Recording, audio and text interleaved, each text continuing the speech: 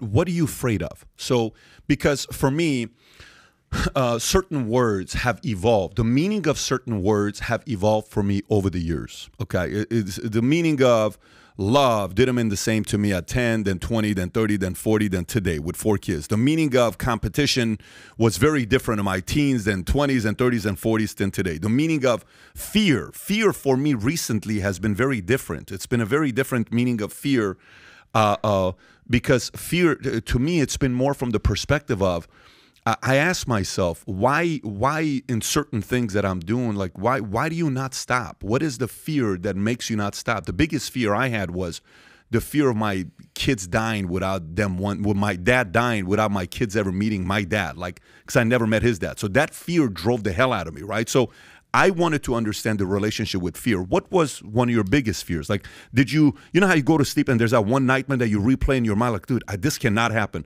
What fear haunted you the most? The fear changed over the year. When I was young and I wanted to become champion, it was the fear of being humiliated. You know what I mean? That was the fear. And that's pretty much the fear that I had for the most part of my career, you know, to be humiliated. Then it changed to the fear of maybe at one point, because you become more aware of what can happen. You become smarter. And it's not necessarily a good thing when you're a fighter, not to be smart, but I'll try to explain the best as I can. Is you realize that, man, I've been doing this for a long time. You don't know the consequences of brain damage in long terms. And, you know, in my fights, I have generally always come on top or at almost all the time. And I don't get punched too much, but in practice, you know, you have to go through, people always say, oh, your fight or you beat your opponent pretty good without taking so much damage. It's true, but in practice, you practice every day. That's what, you know, to get hit on the head every day, the impact, the stress. Right. The stress, I think it's one of the things that we don't talk about. It's crazy. You're on fighter's flight, you know? Like to have a little stress, it helps you improve, but to be on that crazy fear, stress of protection that is like a fighter's fight, that you always have someone that you know in a few weeks that you're gonna fight that might kill you, and after that person, once you beat him, there's another one and another one and another one. So you constantly feel threatened. And for me, I was obsessed. It's one of the things that helped me perform better is I was obsessed by the idea of being the best.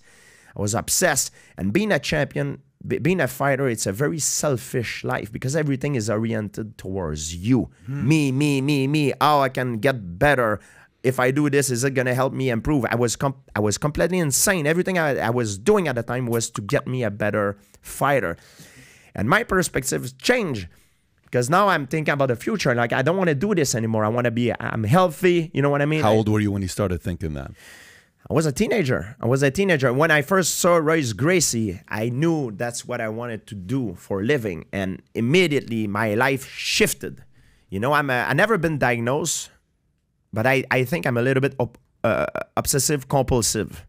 OCD? And, yeah, OCD. I'm not the kind of guy who going to open the door 10 times, you know, but I have these things, for example, give you some example, like how the brain works. And I think it's a good thing when you're an athlete, but in society could be a bad thing.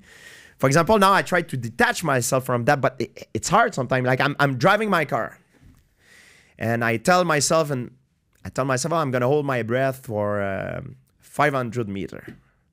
And at 450 meters, I hit traffic.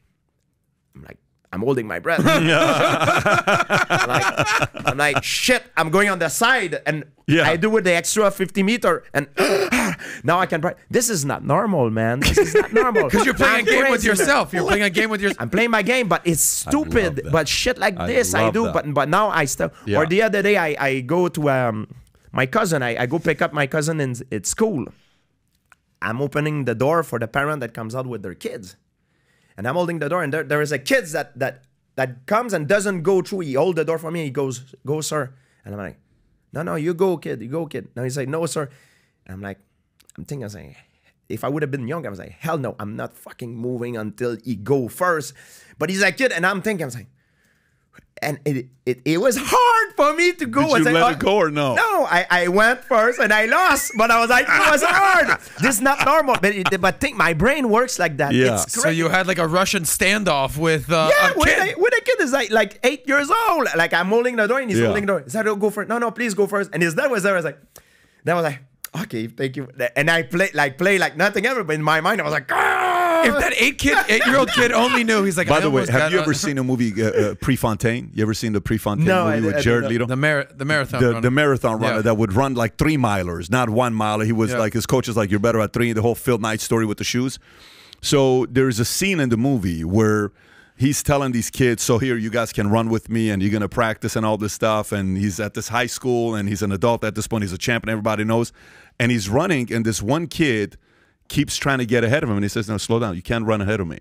He says, the kid is 12 years old. This guy's 30 years old. So he keeps running. Keep trying to, you can't get ahead of me. You have to stand behind me. He says, what is the, and by the way, psychologically, he did not want to buy in the fact that even anybody that could beat him. So they run at the end. He still tells the kid, you can't run ahead of me. So he keeps running faster than him.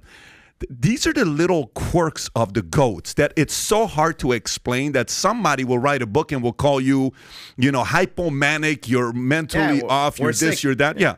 But the world admires seeing folks who are able to take the game to the levels that you took it to. I see it like a little bit like an addiction, sort of. It's something that I needed in the past in order to perform in my field of work. But now I have to let go of these things. And it's very hard to let go, man. Like there's little things like that happen to me. And people don't notice it because it happened inside of my head. But it's hard, man. Some of my friends knows and they play trick with me sometimes. They like I'm eating sometimes. And sometimes I notice I like everything lined up in my table. And my friend... let's say I go to bathroom and I come back, they rearrange. These are good friends. The configuration of the table and they all laughing it. So when I come, I automatically put Straighten it back. it up, yeah. And they're all like, ha, ha, ha. Yeah. Like stuff like that. I mean, it's funny, but that's the thing. I think it's part of my duty now to try to let go. Why though? Of this. Why?